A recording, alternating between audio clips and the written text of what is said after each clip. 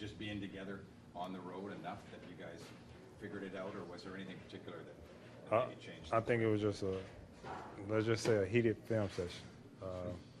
Heated film session between coaches and players. And a lot of times when you get in a heated film session, it's either can go one way, it can go bad or it can go good. And I feel like we came together and we saw the problem, and we're just trying to keep building from this. Is that the same kind of vibe that the team had after that OKC loss?